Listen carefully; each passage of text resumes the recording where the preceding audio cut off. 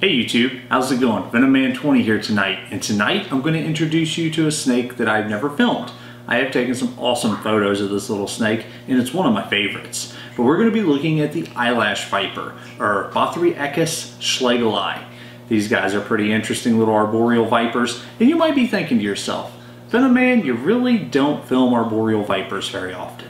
The reason is, it's kind of hard to get them out of the cage. They really like to coil around their tree branches, they really like to climb hooks, so I just try not to stress them out too much. But tonight, we're going to stress this one out just a little bit so you can get to see her, because she is beautiful. So anyway, let's check her out. All venomous snake handling in this video is performed by a professional. Please don't try anything you're about to see at home. So on the table, right here in front of me, this is BILLIE Eyelash. This is the eyelash viper. And just like BILLIE Eyelash, this beautiful little eyelash viper is a female. So the scientific name, like I said, is Bothriechis schlegeli as of the filming of this video. They keep bouncing back and forth putting it in Bothrops. I don't think it belongs in Bothrops, I think it belongs in Bothriechis, but you know, that's taxonometry, it's not my thing. Well, whatever. There is a subspecies to this snake, and that is, I do believe, the blotched pit viper, which they look a lot alike. And a lot of people think, I don't know if it's really a subspecies, you know, a lot of people debate back and forth.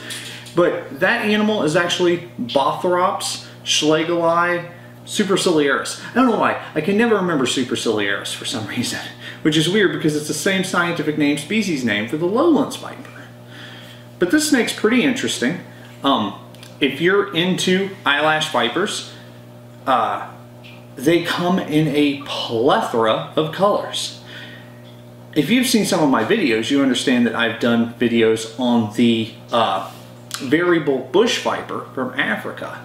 In my opinion, this should be called the variable bush viper because these snakes are so variable. So this girl is green, and she's what they call a Christmas tree face because she has them red dots along her back. And she even has yellow on her sides and some little white blotches. She's drop dead gorgeous. She's one of my favorites. But I also have some yellow ones, some red ones, some orange ones, some more greens that just don't look like her.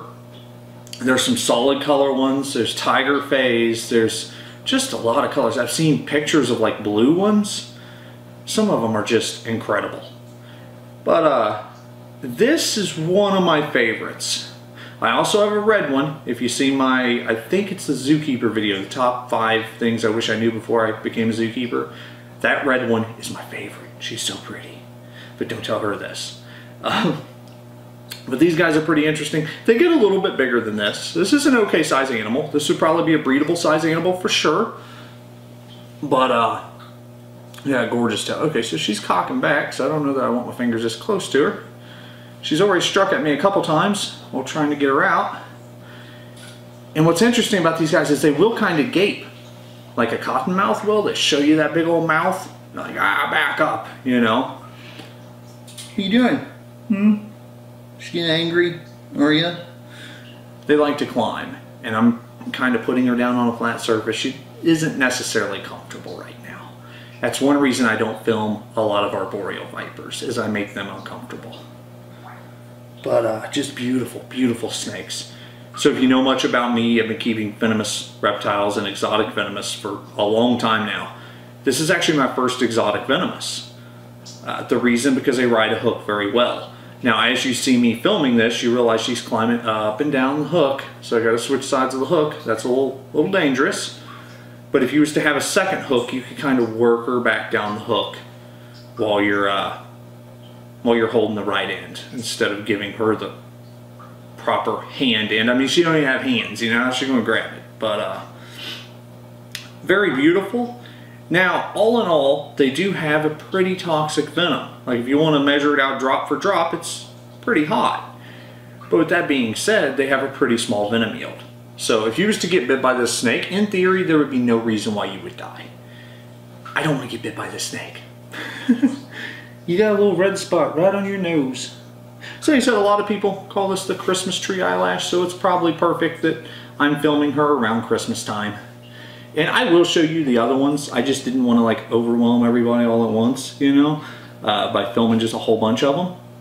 But I can go through and show you like their enclosures, or show you, you know, multiple snakes in a video. But this is one of my favorites. I love that pattern. She is drop dead gorgeous. And I would like to produce some of these. I mean, they're easy enough to produce. Produced them by accident before. Pretty sure I can do it again, especially if I'm trying to on purpose. But just a gorgeous little animal. Some coloration. You caught me off guard. You've been so calm. Stop. You've been so calm. Calm down. But hopefully she stops being a little moody guy. So a lot of times I'll refer to these as Jack in the Box. And the reason is, the second you open up that enclosure, they spring because they're always thinking about food.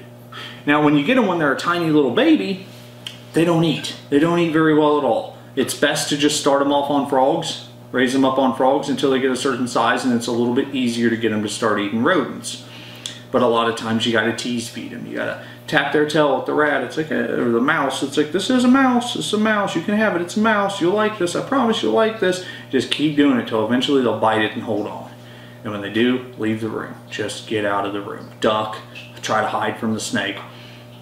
There's that little bit of movement. She's like, nope, I'm letting go of it. I'm coming after you again. I need my mouth for defense. I'm not going to eat at a time like this. This is too scary. So they're a real trick to get them started. So a lot of people say, what's the best venomous snake to start with? Well, there really isn't. And it'd be much easier to show you tease feeding than to actually tell you about it, you know. And I might do that someday. It's just, I don't want to waste 6 hours of your time, you know, so I have to do a time lapse or something. Sometimes it takes a while. But once they get bigger, then they won't stop eating. So, but with a lot of venomous snakes, I see this a lot. I really do. A lot of people post pictures and videos of some really, really obese animals. They're like, look how big this one is. And it's fat. And I think like a boa or a python, like some of them retics, I think they can take that weight a lot better. But a lot of times vipers, especially arboreal vipers, when fed a fatty diet like rats and mice, they will get fatty liver disease. This can happen in people and cows and all that. People ain't necessarily die of fatty liver disease as far as I know, but you end up having complications, you end up dying from it. Same way with reptiles. A fat reptile is not a healthy reptile. So a lot of times, you know, don't feed these guys once every 2 weeks, once a month. Don't even really pay attention to it, you know. It's just, if they're acting like they're real hungry, we'll probably feed them. But it's not one of those things like, you know, I'm going to feed it every week, I'm going to get it up to size, I'm going to breed it. The snake's going to live like 5 years, 10 years. They're not going to live very long if you feed them real hard. This is not something that you can do what they call power feeding. That's not going to work. And some people have also debated that, that these guys eat a lot of birds and stuff in the wild. At least that's speculated. As far as I know, they do. So a lot of people wonder if the rodent diet actually is too fatty for them. And I have seen a lot of old animals in captivity end up getting fat deposits and tumory looking deals, and you can say that with every species, but I find it more typical in montane rattlesnakes and little arboreal vipers like this. But it's a little pit viper, if I didn't mention that. It's got the little heat-seeking pits up there, going to work, striking at me multiple times, being a little grumpy pants. But she is beautiful, aren't you? Well, I'm gonna go ahead and put her up. And like I said, I have some more eyelash vipers to show you. I'll show you, you know, a couple along, whatever. Might show you some enclosures and stuff too, how I keep them. It's easy enough, it works. I'm not saying you should go out and get them, that ain't what I'm saying. I'm just saying that they're a pretty decent animal to keep as far as venomous snakes go. But as you see, they can be a little temperamental like all of them. Anyway, if you enjoyed this video, please like it. It really helps the channel out. Make sure you subscribe, because this is one of the least cool things I have to show you, and she's pretty amazing if I do say so myself. But I work with some amazing animals, so I'd love for you to check them out on the daily if you could. But show all your friends, and y'all have a wonderful night.